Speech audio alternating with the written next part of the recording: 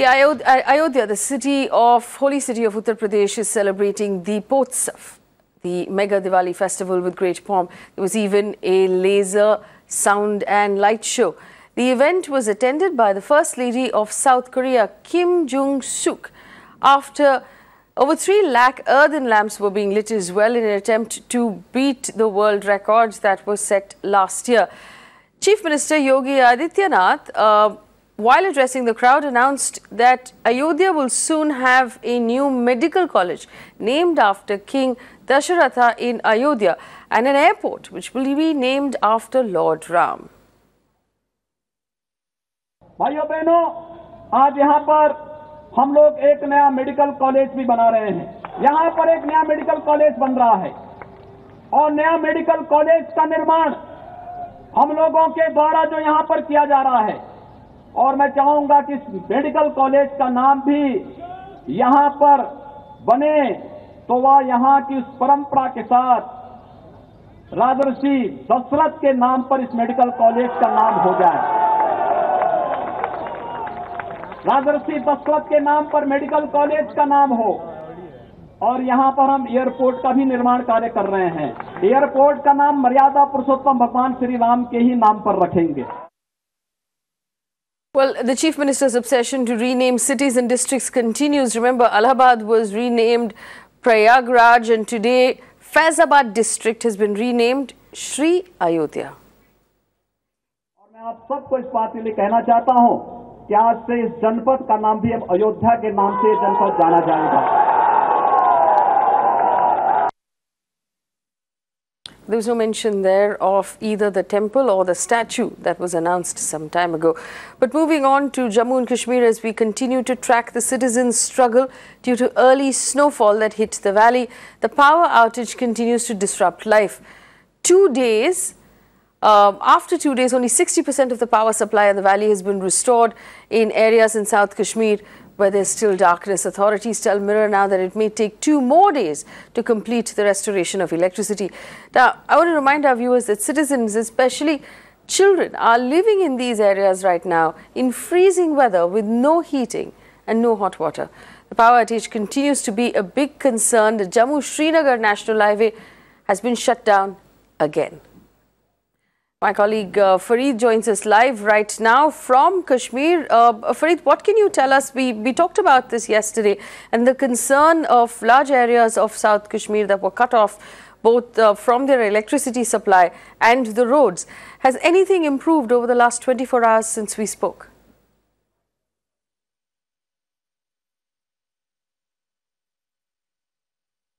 Yes, Faye, that's absolutely right. In fact, since yesterday, 60% is the level that has reached as far as restoration of electricity is concerned, Pan Valley. But again, the trouble again seems to be South Kashmir, where, as we have been reporting non-stop about the fact that Gulgam district remains the worst affected, 0% restoration still. And in fact, the big mirror now impact is that after we showed the visuals of the spot and exposed the garment, because it was clearly lying that restoration work has started. There was no restoration work there till yesterday, but once we highlighted that today, since early morning, there are men and machinery have been pressed into service to ensure that these towers are restored. It will still take some time. No attempts to really get something to get an alternative supply for Kulgam, because it is, as I said, complete darkness that district is in. Only hospitals they have somehow managed to bring electricity to, but if you talk about the common man, as you rightly said, facing immense hardships. Now, as I speak to you, it's sub-zero, it's -1 degrees in Srinagar, and if you move out of Srinagar, temperatures are even lesser. So in this circumstance, if you are living without basic necessity, I mean, electricity is very basic in our times, and that is missing.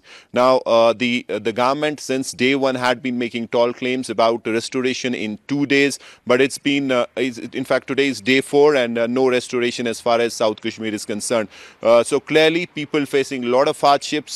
Sources in the PDD tell us that it will still take at least 3 or 4 days to get a basic minimum as far as electricity is concerned. And if you talk of other parts of the valley and Srinagar as well, as I speak to you, in our locality as well, in Srinagar, in the heart of city, there is no electricity. So since that time, it has been erratic electric supply as far as Srinagar is concerned and other parts. And while the government has ensured an inquiry, but it seems that nothing has happened to really ask for accountability. You're right, Jammu-Srinagar National Highway finally has opened because weather improved today, but as I said, that highway remains closed more often than not, and very few other times when it really remains open. Faye? Fareed, if you could tell us this, we talked yesterday about the fact that it was just over a foot of snow that caused the power outage. Do we know what happened exactly and why there has been a power outage so far?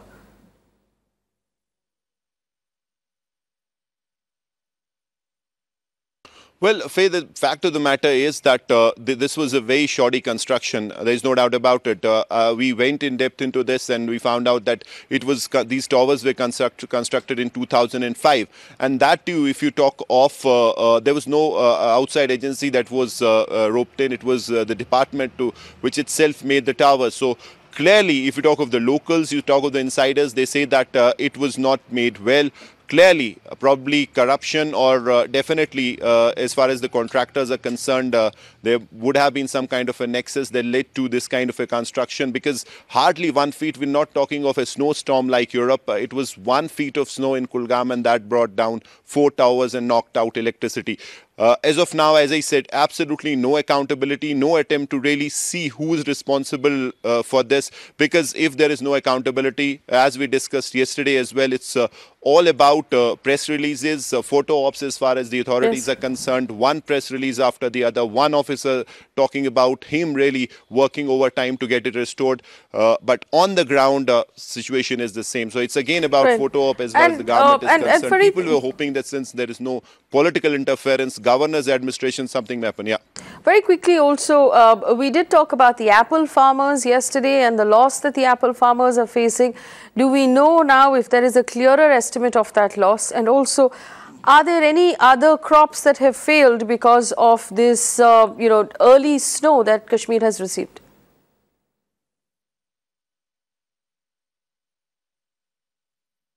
Yes, Faye, massive damage as far as apple farmers is concerned. Generally, fruit growers across the valley have suffered. It's not only about South Kashmir.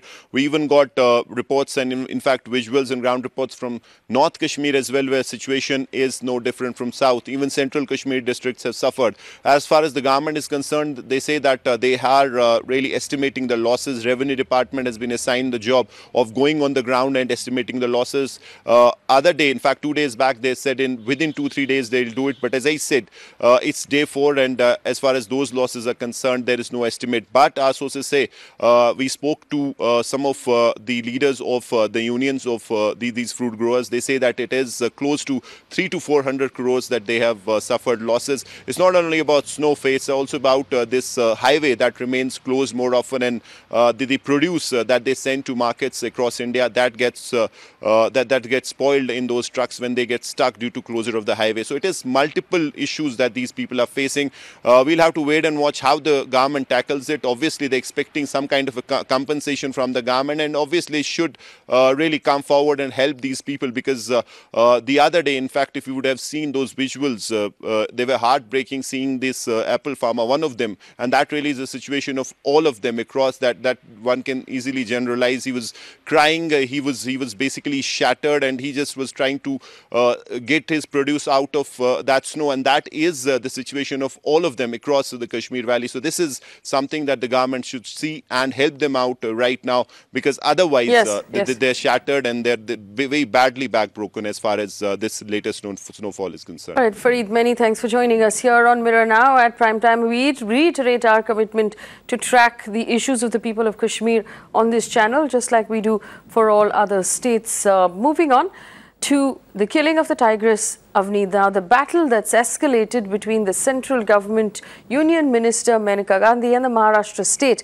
Mirror Now has accessed details of a text message allegedly sent to Maneka Gandhi by forest officials on the killing of the tigress, which refutes the claims made by the Maharashtra government. Now remember, the Maharashtra government said the tigress was killed only after she charged the hunters.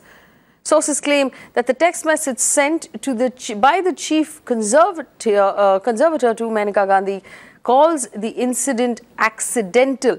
The text is said that the Tigress was on the side of the road around 100 meters away from the shooting team. There was apprehension that the tiger might pounce. Before anything could happen, the shooting team panicked and shot her.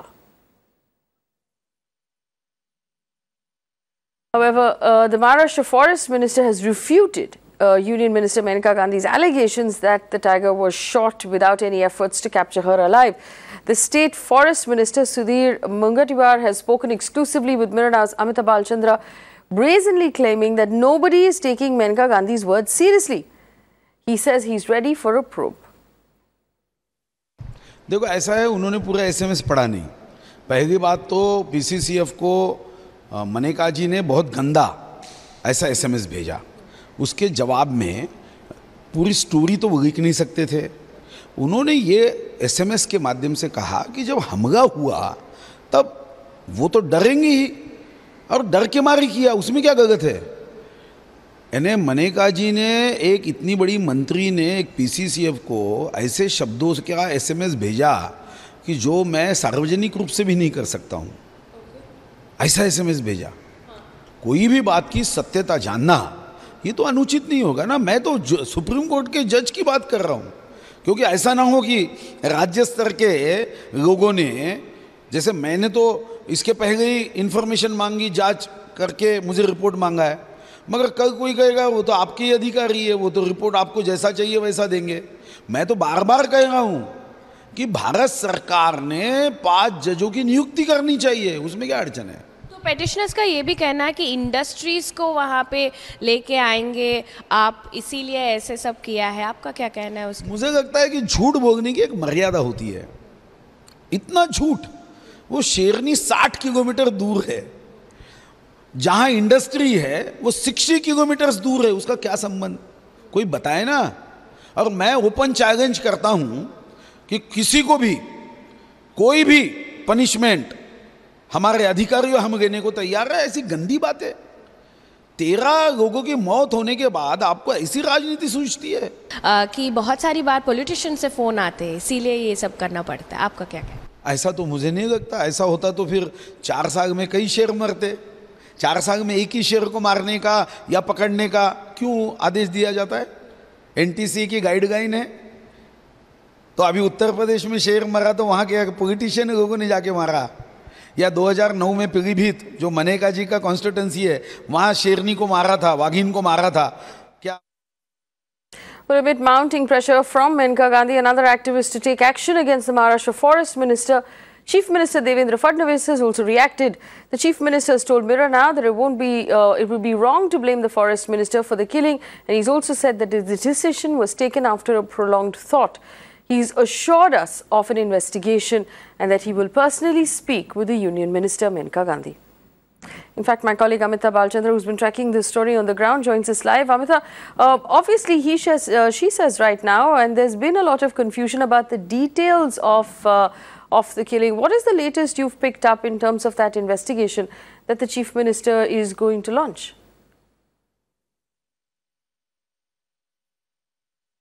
Well, the Chief Minister has responded to us saying that a probe will be ordered. We don't know whether an independent agency will be set up. In fact, petitioners are asking for a special investigation team to be set up at this point.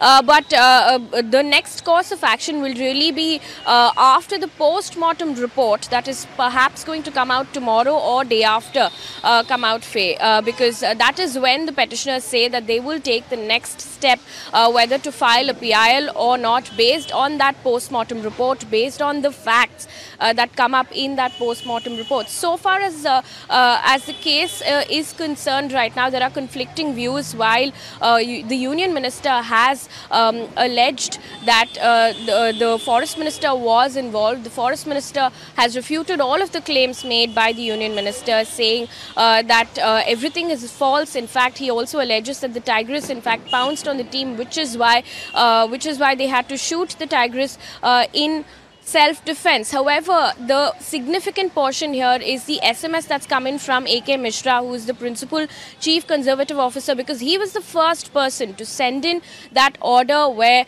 tranquilization of cubs followed by Tigress, followed by the fact that if that was not going to take place, then elimination should have happened. And of course, the High Court and the Supreme Court upheld that particular order. He sent in an SMS saying that the team was in fact panic-stricken. So there are conflicting views at this point, but the state government maintaining that all of these allegations are completely false, and the Chief Minister saying that a probe will be ordered soon.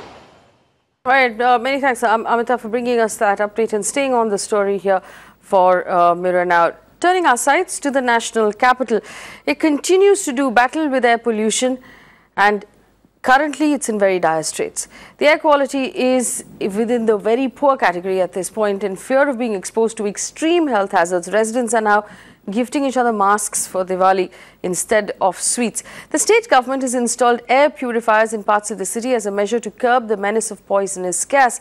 But one really wonders why the state government and the central government couldn't put aside their differences simply to solve the problem before Diwali this year. Take a look. My colleague Aishwarya is in fact standing by live in Delhi at this point. Aishwarya, unfortunately, I mean, it's heartbreaking to even see you have to wear the mask at this point. But what is the update on the quality of air? And it's currently past 8 p.m. Are there crackers going off in the city of Delhi? Are people violating the Supreme Court order?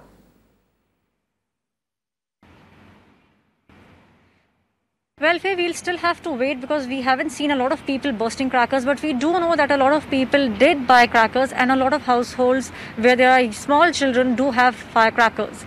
Now, we spoke with a couple of people, and most of the people are of the opinion that people should refrain from bursting any kind of crackers, because experts and doctors, both of them highlight the fact that if there is cracker bursting in the national capital, we could see the air quality deteriorating to a very, very, very poor level.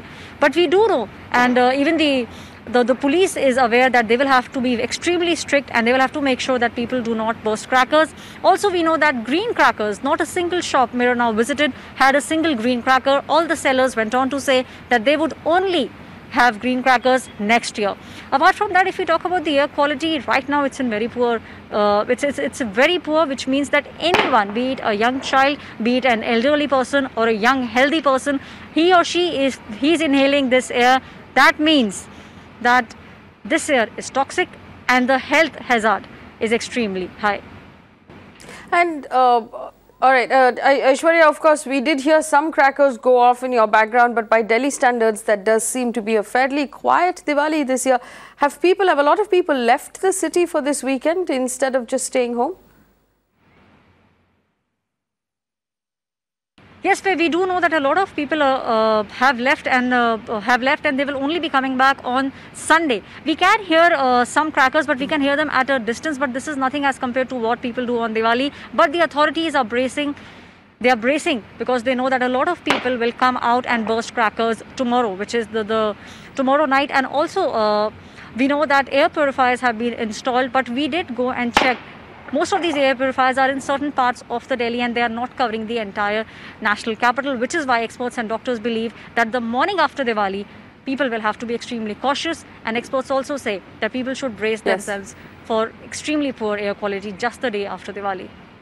All right, Aishwarya, many thanks for bringing us that update. Of course, we do understand that there have been patrol cars of the police doing the rounds of residential neighborhoods, making sure that nobody does burst crackers. But we could hear, even when Aishwarya was talking to us, we could hear crackers go off in the background. So basically, the government is now saying that tomorrow morning and the day after that, just don't leave your house at all if you live in Delhi, because it's undoubtedly going to be unsafe. On that terrible note, unfortunately, I have to wish you a happy Diwali and take your leave. We do hope that at Mirror Now that you have a safe and a prosperous Diwali and a new year that's filled with success. Stay with Mirror Now for more news and updates.